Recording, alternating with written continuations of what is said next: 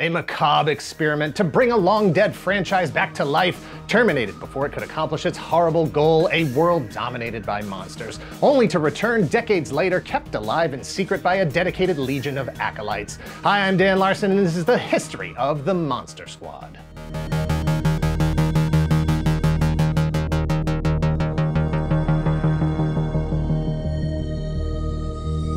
Thank you to 80stees.com for sponsoring this video. Click the link in the description below and use code TOYGALAXY to get 30% off your order today. 80stees.com started off as the source for t-shirts inspired by all things pop culture from the 1980s, but there's more to the 80s than just the 80s. They've got shirts inspired by the 70s, the decade that paved the way for the 80s. They've got shirts inspired by the 90s, the decade that carried on the legacy of the 80s. They've got shirts inspired by the 2000s, because the 80s isn't just a decade, it's a state of mind. Whether your interests are laser focused on one thing, say movies, there's plenty of choices from Jaws to Shaun of the Dead. If your interests bounce around, they've got shirts from cartoons to video games, superheroes to music and wrestling. From Transformers to Dungeons & Dragons, Gollum to Ron Burgundy, Darkwing Duck to Powerpuff Girls, from Pong to Street Fighter II. Their goal is to have something for everyone that loves retro pop culture. Whether your favorite cartoon is Jem and the Holograms or Robotech, or your favorite movie is The Karate Kid or 16 Candles, you'll find something you love. Click the link below and use code TOYGALAXY for 30% off your order today. Again, that's code TOYGALAXY for 30% off your order.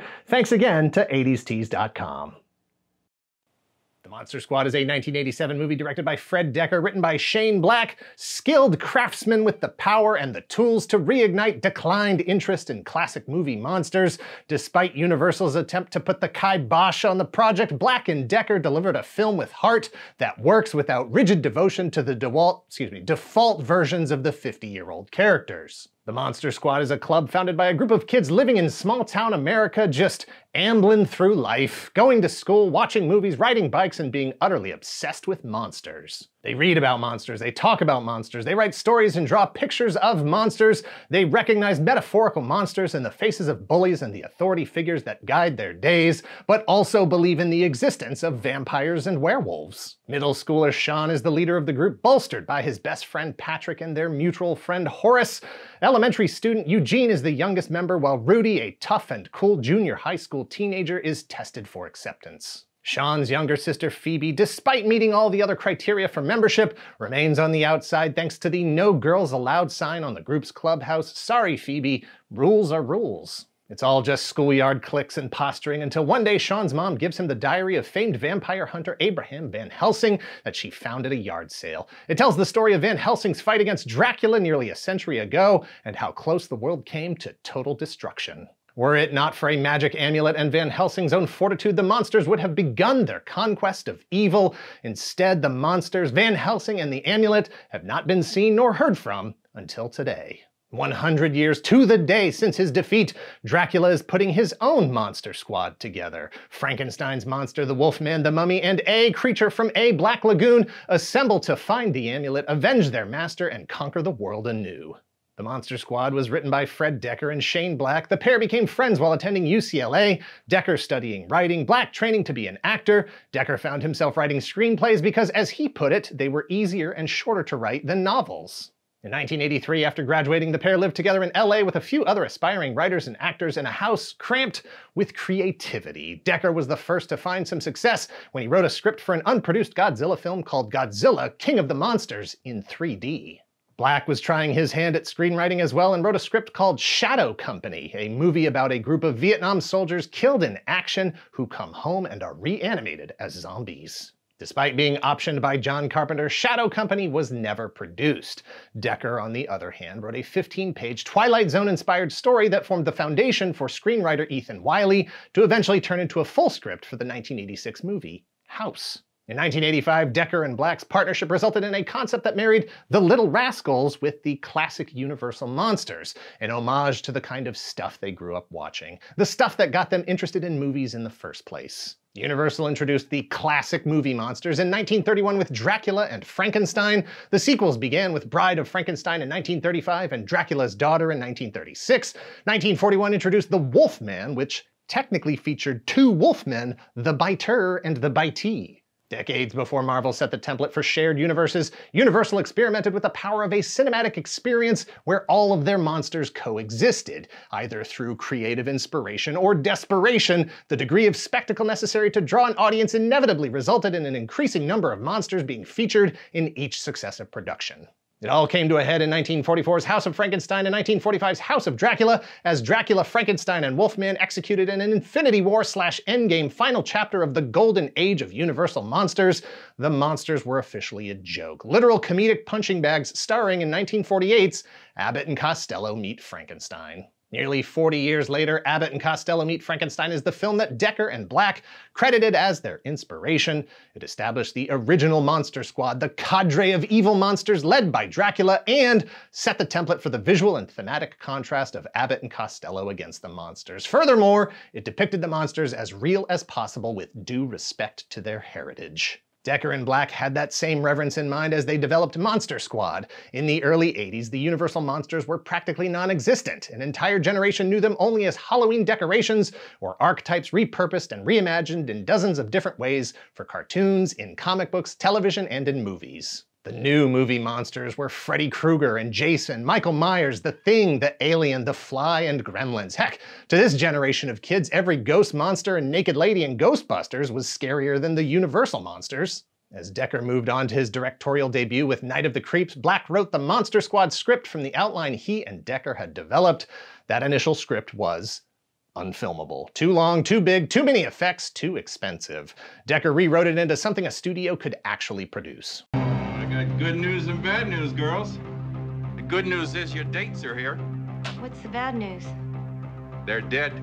Once finished, they offered it to Universal, the inspiration for the entire thing in the first place, teed up for them to introduce the monsters to a whole new generation in a Goonies meets Ghostbusters family comedy with enough edge to appeal to kids who were used to sneaking into really scary movies. Universal passed. Thankfully, Peter Hyams, a more experienced director than Decker with a lot more connections and pull in the industry, liked the project and agreed to come on board as an executive producer, while Shane Black stepped away to write Lethal Weapon and star in Predator, both released in 1987. Without Universal's support, the Monster Squad production was in a tight spot.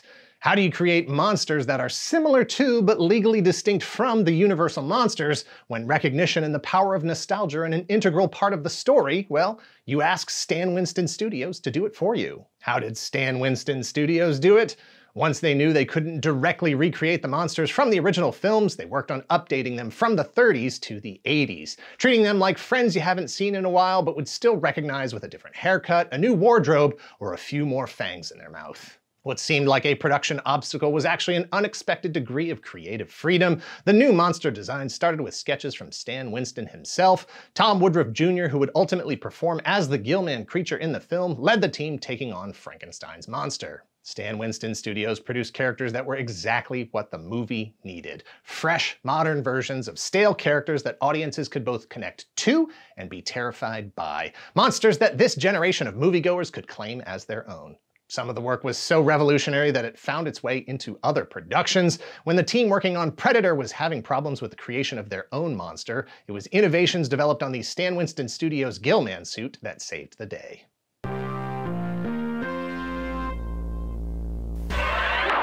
Once upon a time, it was one monster per movie.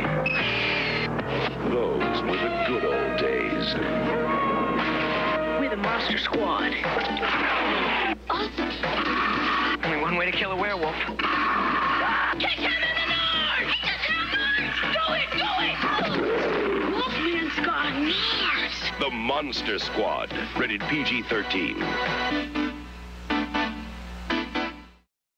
The cast of the Monster Squad was half kids, half monsters. Andre Gower as Sean, Ashley Bank as his younger sister Phoebe, Robbie Kiger as Patrick, Ryan Lambert as Rudy, Michael Faustino as Eugene, and Brent Challam as Horace. Tom Noonan, fresh off 1986's Manhunter, took on the role of Frankenstein's monster. Duncan Regehr played Dracula. Carl Tebow played the Wolfman. Michael McKay was the Mummy thanks to his rail-thin physique. And of course, Tom Woodruff as Gillman.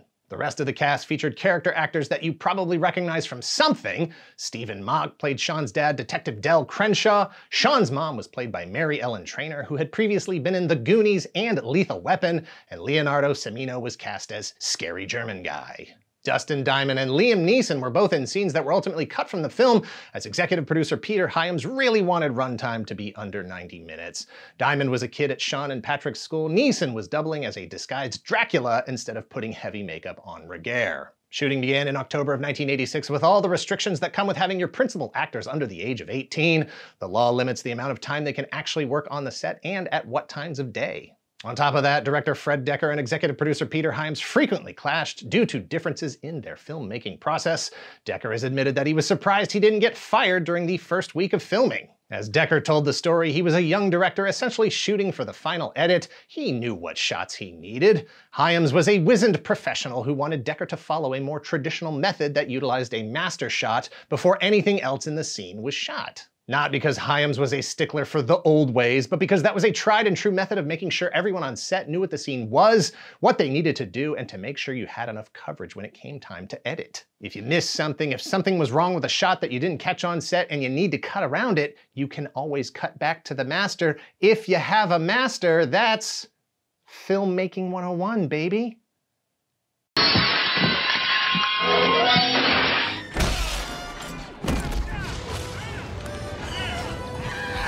With a budget estimated around $13 million, Monster Squad opened in the US in August of 1987, and like the monsters themselves, it was dead on arrival. Dekker and some of the cast toured theaters in the LA area on opening night and were stunned to see as little as 7 or 8 people in attendance. It made less than $3 million in its opening week. Its second week added another $900,000. It wasn't long before it was pulled from theaters, taking a substantial loss, leaving everyone involved defeated, and some hoping that if no one ever saw it, they would never have to be embarrassed by being associated with it. There was plenty of blame to go around for the movie's failure at the box office. Dekker thought the distributor, TriStar Pictures, could have done a better job selling the film for what it was. Their marketing campaign made it seem like it was a cartoon about catching monsters. The PG-13 rating, newly introduced just 3 years prior in 1984, meant that the audience who most likely would have enjoyed it were deterred from seeing it. Parents didn't want another Gremlins in the microwave incident. They didn't want to sit through the extraction of a still-beating heart from a person's chest. Again. On the other hand, kids older than 13 were more likely sneaking into The Lost Boys, a much more provocative vampire story. Rated R for really shouldn't have watched that as a 14-year-old. Most of the reviews were uncomfortably unkind, with the New York Times calling it, quote, a feature-length commercial for a joke store that sells not great rubber monster masks, end quote. The Chicago Tribune piled on, calling it, quote, part E.T. and part Abbott and Costello meet Frankenstein. The Monster Squad is crass but imponderable, bizarrely mixing glowingly backlit sentimentality with stomach-churning violence and juvenile sex jokes. Its target audience appears to be practiced sadists in the 12 to 14-year-old age group, end quote. But here's the thing. This movie wasn't made for the critics. To this day, Fred Dekker says it's the best thing he ever made, and he means it. And the kids that might have seen it in theaters, were it not for all the extenuating circumstances, did eventually see it. And it connected. Most movies are intended by their creators to be experienced in a communal setting, in a theater with an audience, experiencing the big screen spectacle together. But no artist has control over their creation once it's finished and released into the world. It takes on its own life, and the audience will appreciate it or not on their own terms. The Monster Squad found its audience despite its devastating performance in theaters. For the next 20 years, the kids of the 80s watched it repeatedly on HBO, where there was no enforcement mechanism for the PG-13 rating. It was released on VHS, Beta, and Laserdisc, making it accessible as word spread from neighborhood to neighborhood and across the schoolyard about this unknown gem.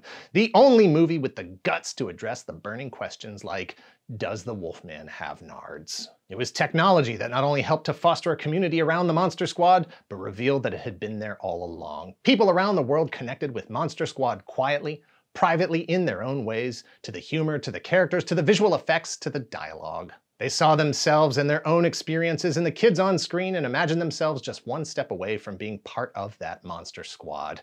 Not necessarily as monster hunters, but as friends in a place where they belonged. The internet revealed that community and gave them the strength to lobby together as one entity. Come on, don't be chicken shit. That lobbying effort was led by Eric Vespi in 2006, a writer for Ain't It Cool News and movie fan in general. It was his mission to find a way to bring Monster Squad back into the popular consciousness, to give it its due reverence, to bring together this community of fans and get this movie screened and, more importantly, released on DVD. And also Night of the Creeps while you're at it. The SB reached out to Tim League, the CEO of the Alamo Drafthouse in Texas, to set up a screening of The Monster Squad. After acquiring what was thought to be the only copy of the film on 35mm in existence, they invited writer-director Fred Dekker and stars Andre Gower, Ashley Bank, and Ryan Lambert. The first screening sold out so fast, a second screening was added, which also sold out so fast. The screenings kicked off a revival for the film with a fan base that was already primed for the job. The most commonly asked question: what do we have to do to get it on DVD? Dekker himself helped with the letter-writing campaign to get the rights holders to understand that there was money to be made. In 2007, Lionsgate released a 2-disc set with a bunch of bonus features, including a documentary, multiple audio commentaries, trailers, and storyboards. More importantly, the revival campaign let the cast and crew put their minds at ease. After 2 decades of believing that their movie was an abject failure creatively and financially, they were smothered with validation. A year later, in 2008, Monster Squad co-executive producer Rob Cohen announced that Paramount was actively producing a remake, but they were still seeking a director. In 2010, Platinum Dunes, Michael Bay's production company, signed on. Rob Cohen was announced as director with Mark and Brian Gunn as writers. By 2014, the remake was dead.